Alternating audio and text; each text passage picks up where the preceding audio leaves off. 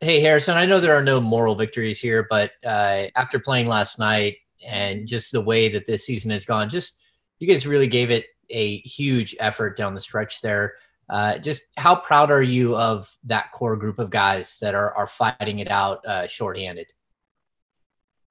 I think there's a belief in this locker room of what we can be, and while we're making some progress or making some strides, we know we're not right now, and we don't really take any moral victories. Obviously, we wanted to win tonight, and it was unfortunate that we didn't. Some calls didn't go our way, some shots didn't go our way. Defensively, we didn't get a few stops, but all in all, I think we're motivated to get healthy over the break. Uh, Recover and come back and finish the rest of this season out strong. Sean Cunningham. Harrison, you obviously know what Damian Lillard's capable of. How difficult is it or demoralizing is it when you see him have a kind of a performance like that? Obviously, he was huge in the fourth quarter and just kind of what he's known for. Yeah, I mean, no, Dame's a great player. Obviously had it go in there. It's try to throw a bunch of different coverages at him. Can't touch him with the way the whistle was going tonight. But, I think, for us, just trying to make the rest of the team take some things away there. Obviously, Dame's going to score. But, how can we limit the counter offensive rebounds or the kick out wide open threes that they were getting? Tony Harvey.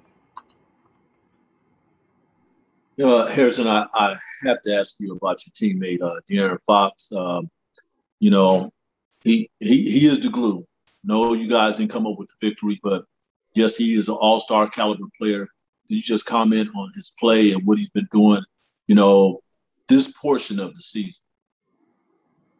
Yeah, no, I mean, Fox he's been great for us this season. I mean, I think if we didn't have that stretch of games where we had that losing streak, he'd be playing this weekend. So I think from an individual perspective, I know it's disappointing, but from a team perspective, I think that speaks to what could have been, where we could have been at coming into this break, how we could have been feeling.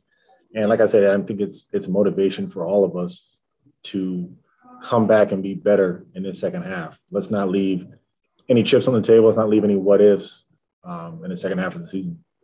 Jason Anderson. Hey, HB. I'll echo the sentiment about the effort, man. I know this has been rough lately. But, when you see the free throw numbers, some of the turnovers, failing to get a shot off at the end of the first half, how do you guys discuss those things? How is stuff like that addressed behind the scenes? I mean, some of the things we just have to be better at. Some of the things just can't happen, right? Like at the end of the half, we got to get a shot up. In terms of free throws, we have to continue to attack the rim. Obviously, they played small tonight, and when we get up there, we got to take our time. We got to make free throws. I mean, those are extra possessions. When you look at over the course of the game, 2-3 point game, how many free throws are we leaving at the line there? So those are things that we have to get better at. And when we're locked in, we do a good job. Jason Jones.